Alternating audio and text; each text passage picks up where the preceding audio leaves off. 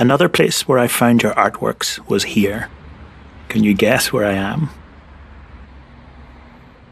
And who lives here? Brace yourself, Orson. It's Beatrice, your third daughter. She's in her 60s now, but is still a rocker chick, and sometimes drives with no hands.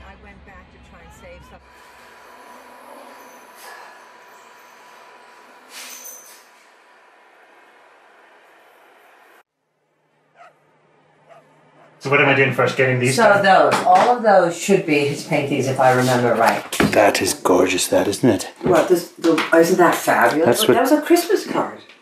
That was a Christmas card. That's sort of what I saw this morning when I got up. I called it Broadway Blues. Mm-hmm. And that's, about a producer saying, "So sorry, Mr. Wells, we haven't got around to reading it yet." It's just like the usual.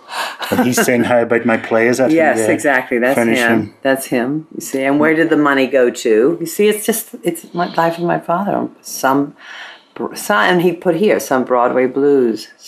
This is in Munich. This is when he was traveling with his father around the world. This is before he got to Ireland, wasn't it? Oh yes, this is probably when he was about, I think, 12. And that's in Munich. And then here he's, dearest family. So he'd been to Shanghai at this point, hadn't he? So hence this particular one. And then these look like German caricatures. He's on his way to Germany, obviously. A drawing of you painting, Orson. And look how many kisses you put on this letter.